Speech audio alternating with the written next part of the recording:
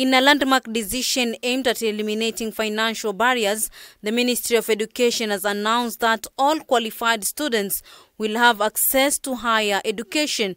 A statement issued by Education Cabinet Secretary Julius Migos states that vice-chancellors of public universities have therefore been directed to admit all qualified students without exception. End of quote.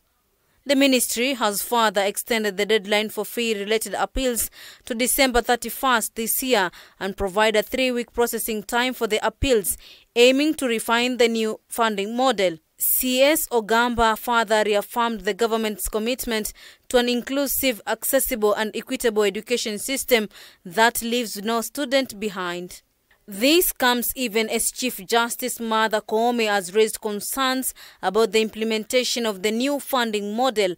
Koome has called for a re-evaluation of the program, adding that education should be made free by consolidating governors and MPs' bursaries. When you follow, you also find that there is bursary fund given from the taxpayers' money, given to the governor, given to the women rep, given to the MP through CDF, given to the MCA. I hope none of them is here because they are going to lynch me. Now, all those bursaries, how are they disbursed?